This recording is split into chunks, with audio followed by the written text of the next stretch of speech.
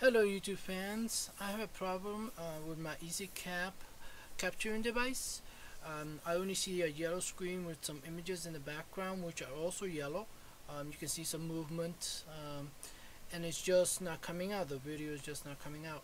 And here are my settings on the computer that I have. When I install the driver, it goes, it installs this way. And I've seen other videos and they explain where the driver should be at, and I follow the instructions, the same thing, and I see it's different for some reason. It's just not coming out correctly. So if anyone knows why I'm having this problem, let me know, and maybe we can find out what's going on.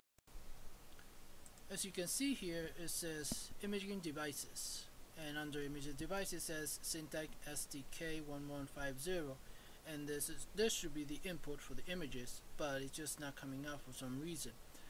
And according to instructions, it should be in the sound, video, and game controller section, but it's not. That part's not down here. It has USB audio device only. So I don't know what's going on. So I hope someone can help. Thanks.